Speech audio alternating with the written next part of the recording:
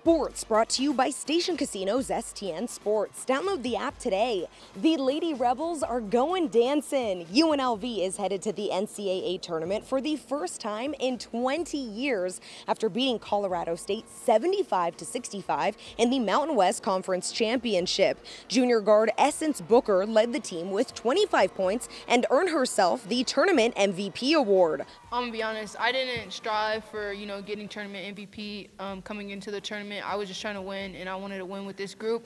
So I felt like Lindy kept emphasizing that we have to do whatever it takes to win. All week long, head coach Lindy LaRocque spoke about her team's desire to cut down the nets, and the moment was more than she could have ever imagined.